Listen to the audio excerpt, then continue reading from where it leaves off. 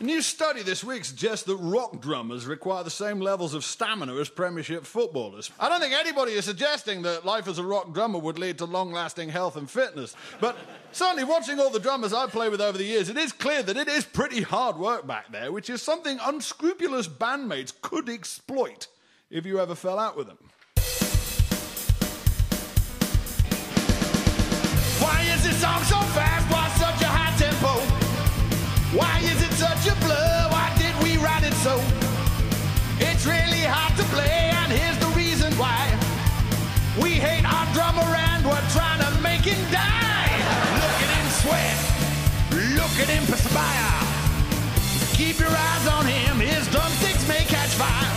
Look at him sway, look at him drool.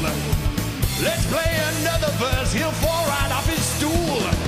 How can he keep this up? I really don't know how.